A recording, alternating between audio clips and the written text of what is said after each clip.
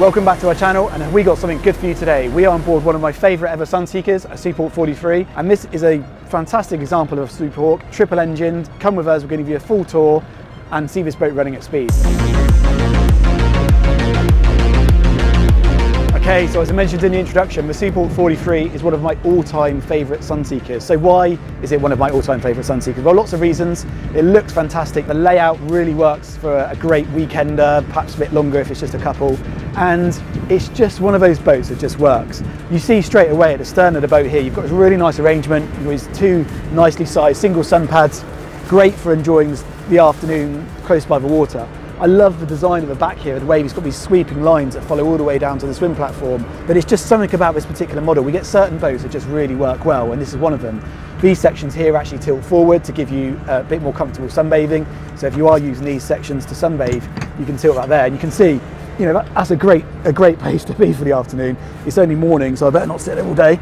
You've got access to the engines underneath here, and as I mentioned at the start of this video, there was a couple of different engine options on the Superhawk 43, but this is sort of the creme de la creme. This is fitted with the triple Yanmar 315s, and this gives this boat a fantastic amount of performance, and we're going to show you that in a minute. But you've got access to the engines both sides, so you can lift up these sections here and get direct access onto the outboard engines. Of course, the central engine is underneath the floor here, which can, if needed, be removed. But it's a nice feature. There's a bit of options of storage in there as well. I really like as well the way the cockpit was designed. So in the cockpit, you've got this lovely wraparound seating section, but for safety reason and to give you that bit more practicality, this central seating section actually lifts up with an integral seat base and a backrest to give you like a transom gate and also extend your seating in the cockpit. It's a really clever idea, and we'll show you that in a second. You might notice in the video just how good the upholstery looks. So the upholstery was redone very recently by a company called Sand Banks Upholstery in Poole. Great company to deal with. We've dealt with them quite a few times, and they really do a fantastic job. And this is factory spec upholstery. It really is, and it's beautiful. If you look at the stitching, the way it's done, the actual material is Diamante, which is used on new Sunseekers now, and it is a really nice quality, even with the Superhawk 43 branding still in the cushion there, as it would have been from the factory. If I just jump now down into the seating area, we'll cut to some B-roll, but there's a table, a fold-away table. So there's a really clever system. You move this cushion base, lift up the back, and then the table folds out, and we'll cut to that in a second. And that gives you then the ability to use this area for lunch, coffee, breakfast, even a bit of work, whatever you wanted to do. Under the floor here, we've got a bit of storage. So there's some storage underneath there for paddle boards, maybe even an outboard motor, that type of thing. So that's a really practical space as well.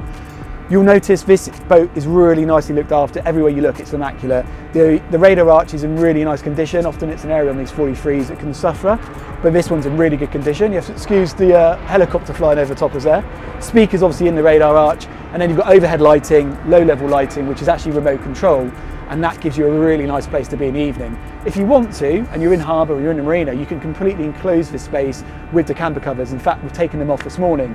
This particular boat has a special aft section of the camper cover that's almost like a tonneau that goes on top of the radar arch, and is much easier to remove than using the overall big bar, but the client does still have the big bar arrangement if you wanted that. Port side, we've got a Sunseeker wet bar, so we've got the hot and cold tap there. There's also a bit of area there to prep any food, and then you've got a fridge, a bit more storage. So it's a really nice, sensible area to use when you are entertaining people on board, to serve the odd G&T or a beer.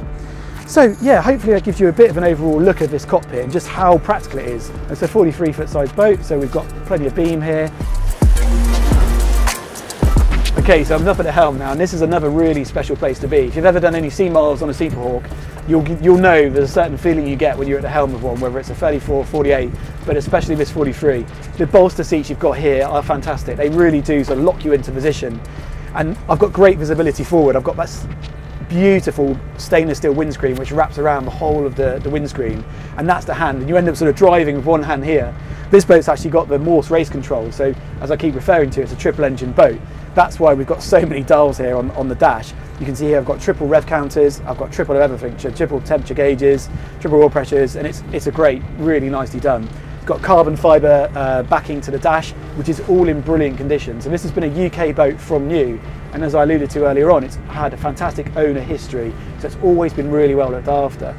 Down here on the lower section of the dash, which is all nicely designed and very ergonomic, we've got the a Raymarine E120, one of my favourite chart plotters. So easy to use, and this has all been customised with a black surround, as has the depth gauge, the ST60 there as well. So when this boat was built, so much thought went into the presentation of it and just how special it needed to be.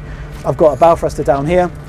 I've got obviously operation for the drive. So these are Yanmars, but they are running through Mercruiser drives. So that gives you the opportunity here to lift the drives, and of course there you've got the beach function on there. The steering wheel position itself is good. It's to hand, it's where you want it to be.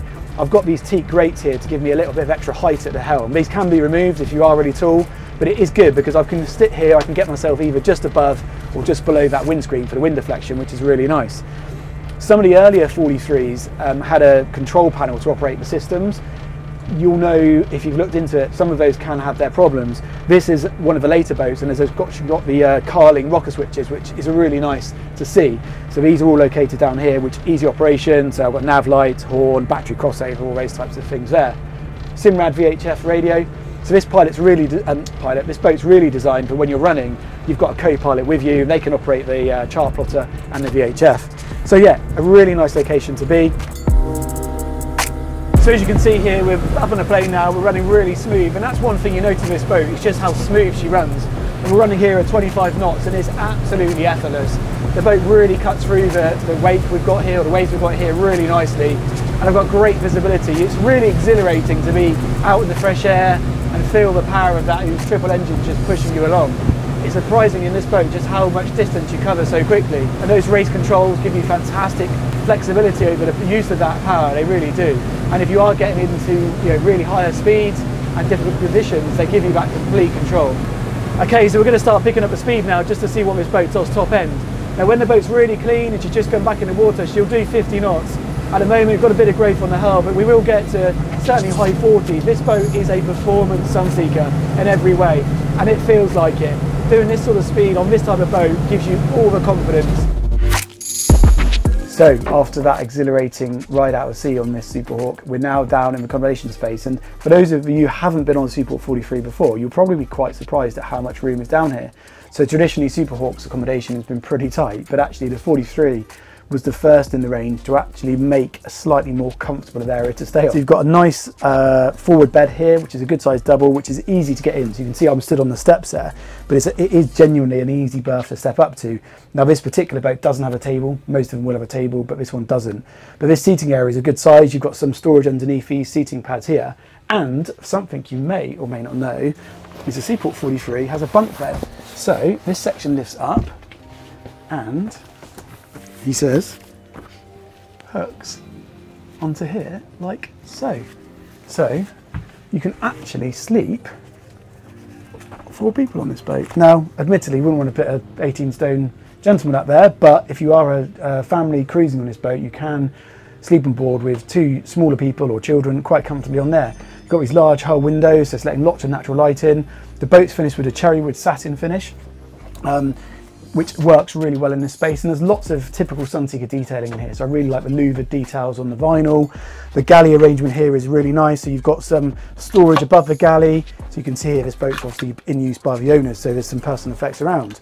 But you can see you've got cutlery and storage space underneath here as well, and a fridge. So it does work. I mean, I'm fairly standard height. Okay, I can't quite stand up, but I can all pretty much stand up. It's not too bad. And the heads on here is also a really good space. So in heads we've got a nice electric flush toilet with a nicely arranged sink there. So the boat does work to stay on. In fact, indeed, the couple that do own this boat do stay on it. They do stay on for periods of time. So it does work. You've even got a television here, which is you could update if you wanted to, but it works fine for a DVD, TV, whatever you want to do. Hopefully that surprised you a little bit, the accommodation line. So we couldn't leave this boat without showing you under the engine hoods. We're back in the marina now. We've been out to sea. Hopefully you enjoyed seeing this boat running. It looks stunning, I'm sure. It's great to be able to lift these engine lids and just see these engines in great condition. They've been really well looked after by the owners of this boat, they really have. She goes beautifully, she looks fantastic. She's got the practicalities you've seen from the cabin space. This really is a boat that covers so many different types of boating.